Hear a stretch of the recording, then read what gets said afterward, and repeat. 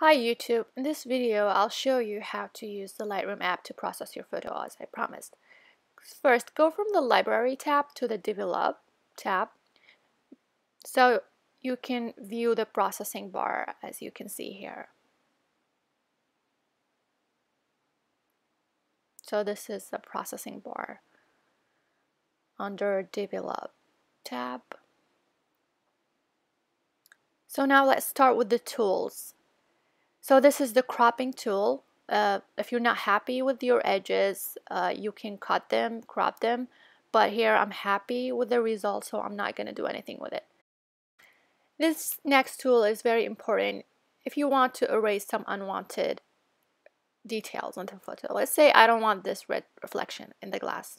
I am going to adjust the size and softness of the brush and then erase the red spot by highlighting the unwanted part, and there you go. Done. I'm gonna reset it because I really like that red reflection. I'm not gonna erase it. So the next tool is the red eye tool, and in my picture I don't have any red eye here, so I don't need to use it, but if you do have it, you can fix it by using this tool. This is the gradual adjustment tool.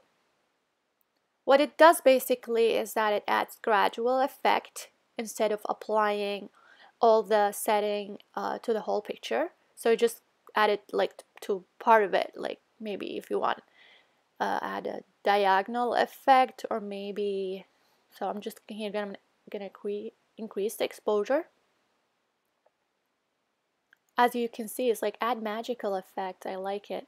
I'm just gonna rotate it because I want to make the girl's reflection stands out, as you can see, and shrink it. Yep.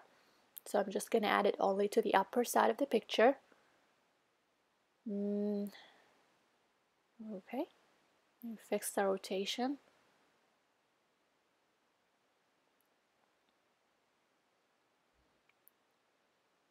Shrink, large. You can play with the setting. You don't worry if you don't like the setting. You can always go to the edit and go to the previous setting.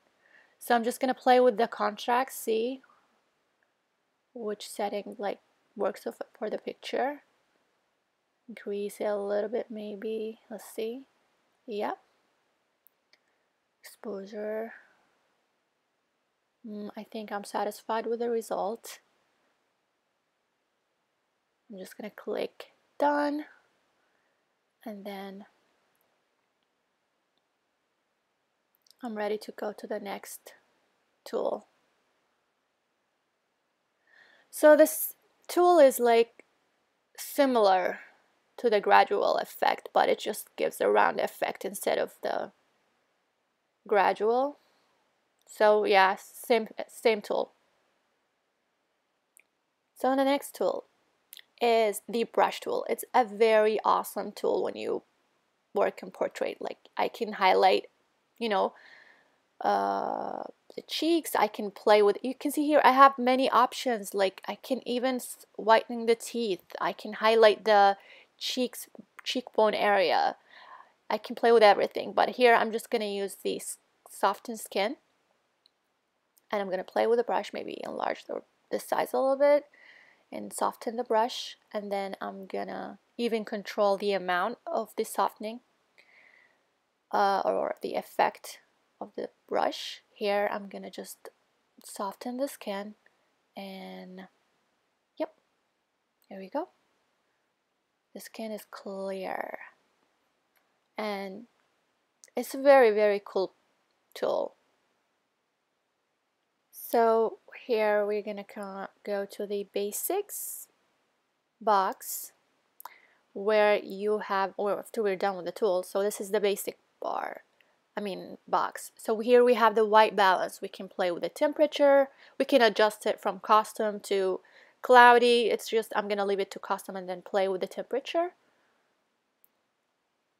Okay, here comes the artistic, you know, sense in you. If you want to, you know, just have a look at your picture, see what really goes with it, what really, you know, make it stands out.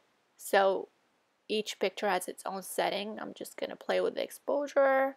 So this is, as you can see, contrast, like, we'll see how it looks.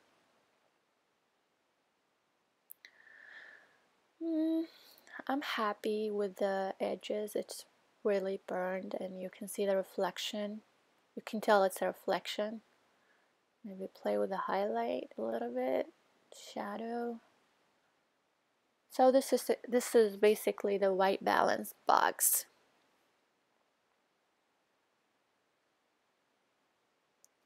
With the white. So I'm just showing you each, you know, option and what it does to the picture.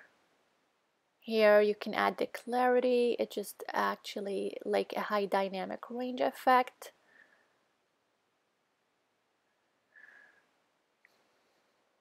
You gotta be careful with it.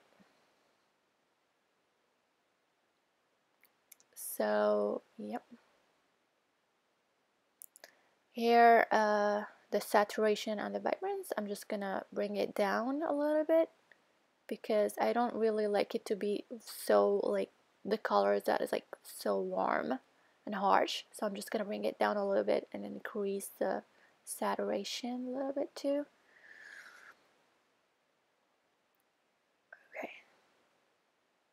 Okay, so this is the tone curve box. As you can see here, the tone, it's just play with the highlight and light and dark and shadow. And here you have this, you know, you can play with it, bring it up, bring it down. So the difference between it and between the options under the white balance is just added to the part of the picture. Here you see light, dark, shadow, highlights. It's just everything in detail. You can control everything.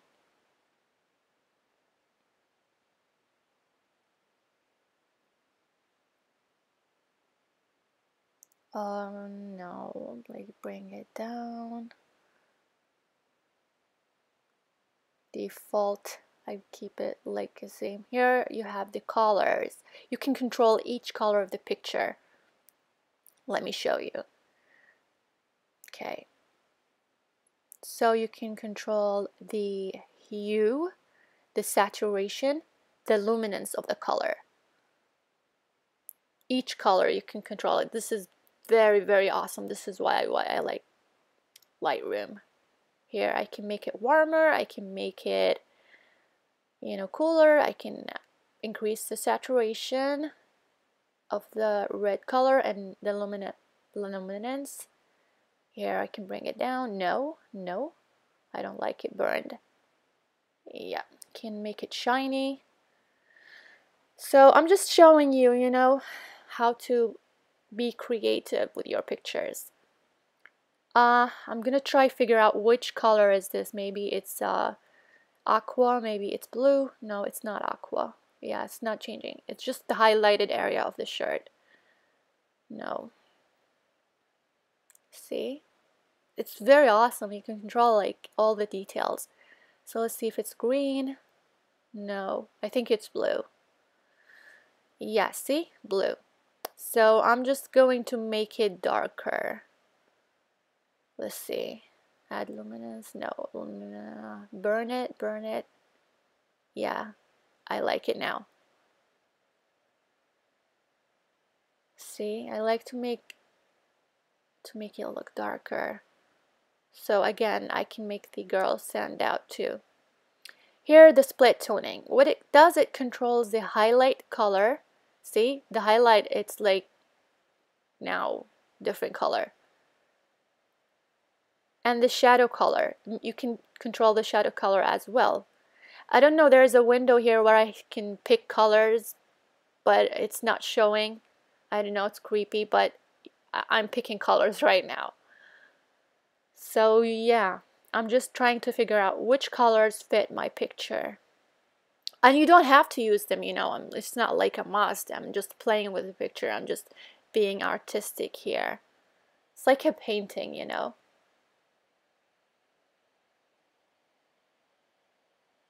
Okay, let's see. Blue, blue, blue, blue. I like to make the picture have like a warm and cool colors, like balance the whole thing.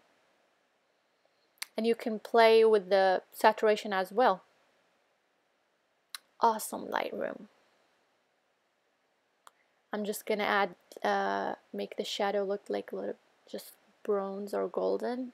Just trying different options too, but I think the golden highlight is good. It's better. It fits my picture.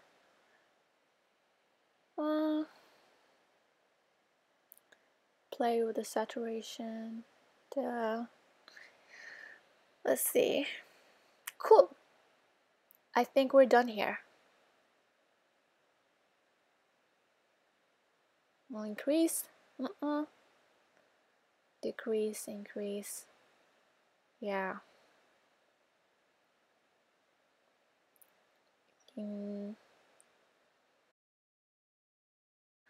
Okay. The next box is the detail box. You can play with the detail. You can sharpen it. Let's say I have a blurry picture here and I want to increase the, I want to make it sharp. So I can increase the sharpening, but you can, pay attention. You'll have a lot of noise, but you can decrease it with the luminance option. So yeah, I'm just gonna make it as default, increase the sharpening a little bit. Okay, we're good. And this is the most important box for you if you are a beginner: lens correction. Okay, so if you are not happy with the rotation of your picture, you can fix it here. Disregard the other options. You just want to play with the rotation and the scale. These are your friends. So I am happy with my picture, but I'm just gonna show you. Let's say I'm gonna rotate it a little bit to the right. I'm gonna have the white edges, so I'm just gonna increase the scale so I can cover that. So I'm just gonna return it to the default setting because I'm happy with my picture. Keep telling you I'm happy with my picture. This is one of my best pictures, for real.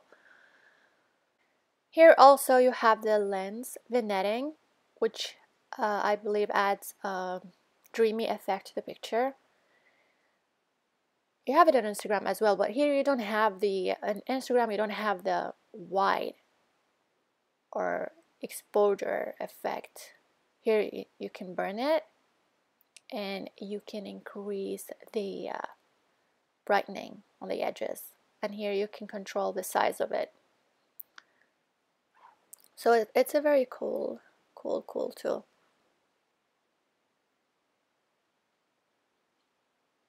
And there you go. I mean, that's pretty much it.